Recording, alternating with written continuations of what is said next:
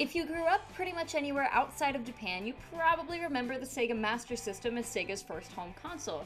In reality, it was really console number, let's call it 2.5. In 1983, two companies released their very first cartridge-based home console system on the exact same day in Japan. One you've probably heard of. It's the Famicom, and it sold 20 million units. The other one you might not have heard of. It's Sega's SG-1000, and it did not do so hot comparatively. It's also a lot less graphically impressive and powerful of a system. Sega was down, but not out, and they bounced back in 1985 to release a console that would eventually come to be known as the Master System. But this is not a Master System. This is called the Sega Mark III, and it predates the Master System name by about a year. It's significantly more powerful than the SG-1000, and it's also more technologically impressive than the Famicom. Sega released the Mark III in 1985 in Japan, hoping to gain some ground on Nintendo's dominating Famicom. So the reason I called the Master System console number 2.5 is because this is basically the same console, but it does have some pretty key differences.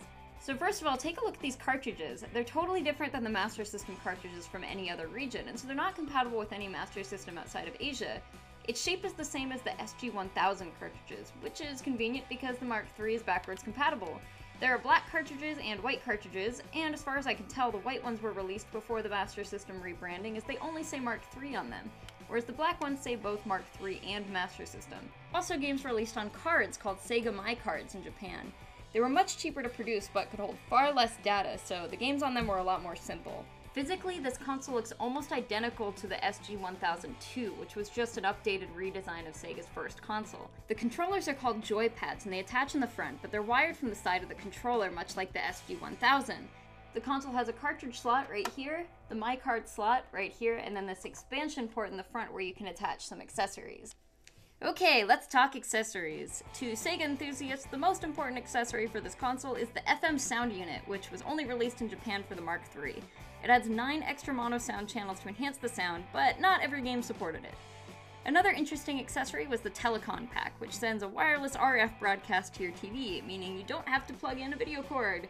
As you can imagine, it was pretty spotty, and due to the differences in frequencies between countries, it's pretty hard to use on a non-Japanese TV. Those were the only two Mark III exclusive accessories, but there were plenty more for the Master System that released globally, like the Sega 3D glasses. The Mark III is also compatible with most of the SG-1000 and 1002 accessories, my favorite of which is this sweet graphic tablet for use with Terebi Oekaki, or TV picture drawing. Here's something kinda weird though, Sega didn't release the light phaser or any sort of light gun in Japan at all.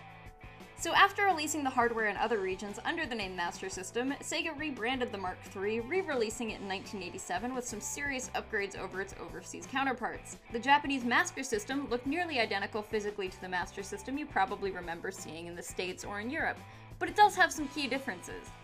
First of all, it remains region-locked, and the shape of the cartridges didn't change. It came with the FM sound expansion, a rapid-fire button option, and the 3D glasses adapter all built into the console itself, which is pretty cool. Despite all those upgrades, the system is actually a little bit more compact than the Master System overseas. Also worth noting, not every country got the Master System treatment. In South Korea, the rebranded Mark III was called the Game Boy.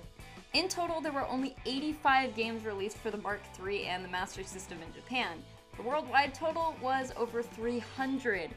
Pretty safe to say that Nintendo won this round of the console wars in Japan. Overall, the Mark III is all of the charm of the Master System, but about 50 times more annoying to collect for. It's expensive, it's finicky, and it's region-locked, so there's pretty good reason you don't see many of these floating around outside of Japan. And now it's time for some fun facts. There were only 2 games for the Mark III published by a company other than Sega. They were both produced by a company called Salio, who nobody had ever really heard of because they weren't really a real company.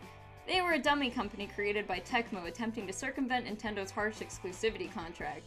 It was a pretty obvious ploy, because Salio's offices were also literally located at the same address as the original Tecmo headquarters in Tokyo. The rarest Japanese Mark III/Master System game is... Great Ice Hockey? It was part of a really confusing promotion through Beat magazine in 1988 to commemorate the anniversary of Phantasy Star, of all things. To enter, you would send in your UPC code for Phantasy Star and possibly win one of just 1,000 copies of Great Ice Hockey with a sports pad controller, which, by the way, had not been released in Japan yet. Even weirder, the SportsPad controller doesn't even work on a Mark III. It only works on a Master System. And finally, for the first 8 months of the Mark III's release, not a single game was released for a cartridge. Every game that came out during that launch window fit on one of the Sega MyCards, so they were the less impressive, less cool games. And that is probably everything you'll ever need to know about the Sega Mark III. If you like this video, if you like Japanese game history, or game history in general, please subscribe. Thanks for watching, guys. Cartridge slot here, the card slot right here, and then an expansion port in the front where you can